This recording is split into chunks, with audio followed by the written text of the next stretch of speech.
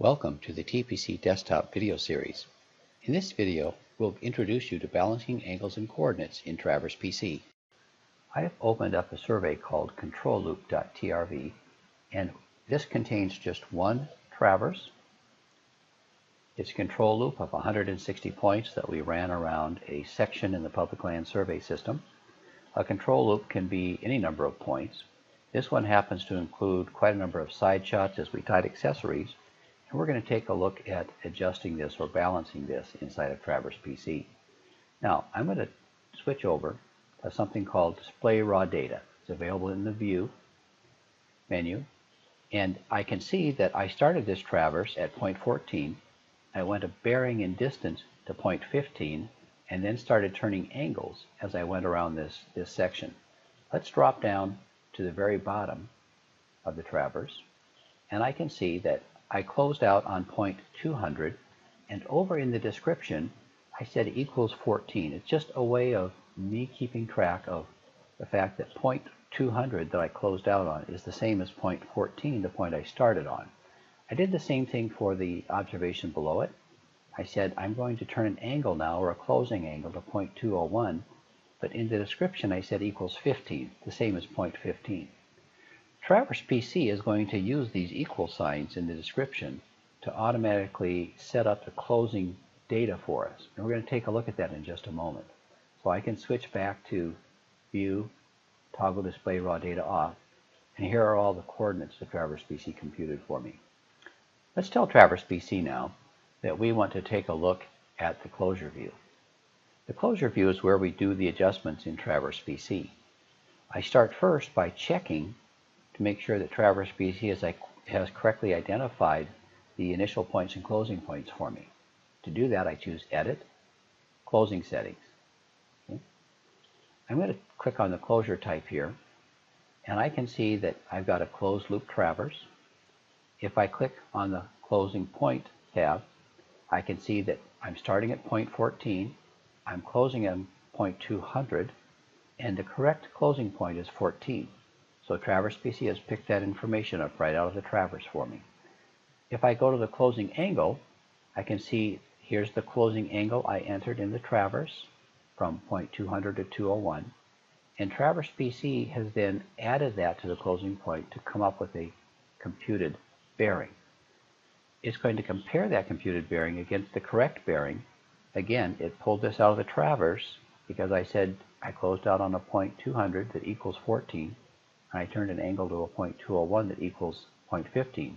So it recalled the bearing between 14 and 15, and that's what gives me my angular error. Let's OK this. And if I take a look at my error summary here now, I can see that Traverse PC has identified that I have 85 hundredths of linear error. Let's just go ahead and highlight that so you can see that. 85 hundredths of linear error. And I can see that I have just over a minute of angular error. Now, I'm going to go ahead and balance the coordinates first because I want to introduce you just to a couple of concepts here. So let's choose Tools, Balance Coordinates. If I were to press F1 or choose the Help option right here in Traverse PC, Traverse PC would bring up Help for this dialog. This is the Adjust Coordinates dialog. And I want you to see here that Traverse PC includes some basic information for you on the compass rule adjustment, the transit rule adjustment, and the Crandall Rule adjustment, in addition to a couple of other adjustments specific to the public land survey system. These are from Davis and Foote Surveying, the 4th edition, kind of a great reference for this sort of thing. I'm going to close this out, and let's go ahead and do the compass rule adjustment and choose OK. So here's a couple of things I want to introduce you to. Traverse PC, of course, has adjusted the coordinates, so I have 0 linear error at this point. The relative error, it displays as 1 and 0 and tells me it's a closed loop. If I were to open up the Traverse Manager, you can see that I've included columns for the linear error, the relative error, and the closure type. So Traverse PC tells me this traverse is now adjusted or balanced, so it has a linear error of 0, and it tells me its relative error is just closed. And I know I have a closed loop, from point 14 to point 200. So much of this information can be displayed back here in the Traverses Manager also. Let's take a look at our closure view again, and I want to show you something called the adjustment details. I pulled down the view menu earlier, and I said, what do I want to include for my closure data? And I turned on this option right here that says adjustment details. Adjustment details are great in that it tells me how much Traverse PC adjusted each point. Let's drop down here partway through our traverse, and I can see that at point 145 I have an adjusted position, a raw position, or the position we started with. Traverse PC gives me the difference for which it adjusted it both in the northing and the easting, and then gives me a linear error, or horizontal linear error of 55 hundredths, and the corresponding relative error for that as well. If I come all the way down to the bottom, my last point should have an adjustment of 85 hundredths, and it does, and should have a relative error that matched my raw relative error before I did the adjustment. So you can use the Traverse or the adjustment details here to get a lot of information about what Traverse PC did point by point. I just want to put a plug in here real quickly for the least squares adjustment that Traverse PC also includes in the Professional Edition. You can get a lot more information about the data, your residuals, and your standard errors by doing a least squares adjustment. What I want to show you real quickly is back here in the Traverse view, we are now looking at the adjusted coordinates for all these points. Traverse PC adjusted all the control points, and then it went back and recomputed any side shots. So the side shots now are based on their adjusted control. Kind of a neat thing Traverse PC does. But remember, we looked earlier at that display raw data. All of the raw data is still here. Traverse PC didn't get rid of that. The neat thing about having the raw data here is that I can come back to the closure view anytime, and I can say Tools, Undo Adjustments.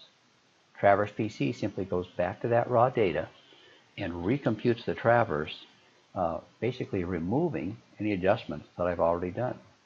Now, let me just walk quickly through balancing angles and balancing coordinates.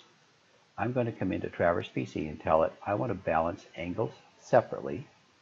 It just did that, so my angular error is now 0. Okay? I kind of have to take whatever I get on the linear error, and in fact, balancing angles in this particular case made my linear error worse. It's kind of a toss-up as to whether or not it improves it or makes it worse. It just depends on what the angles are. And of course now, if I were to come all the way to the bottom, I could see that I adjusted that last point significantly based on the balancing of the angles.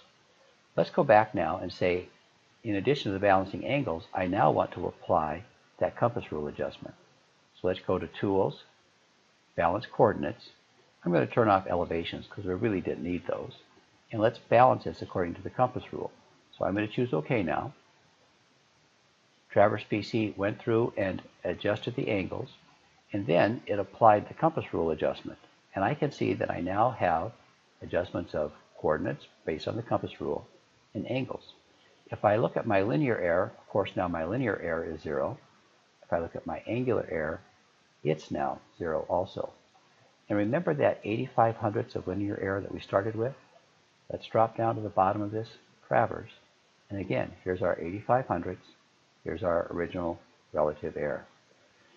Some of you are more familiar with or more comfortable with some of the other adjustment methods. So we could quite easily tell Traverse PC we want to undo the adjustments and go back and choose a different method.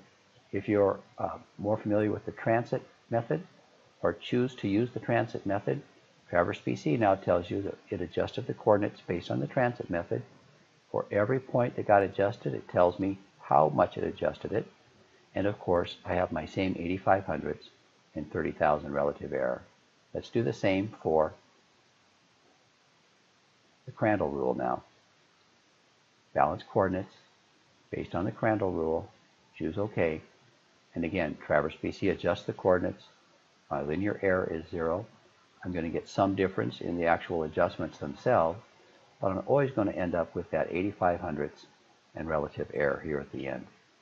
Now, there is lots more that we could talk about with setting up traverses to correctly identify closing points and closing angles, using least squares instead of these conventional methods.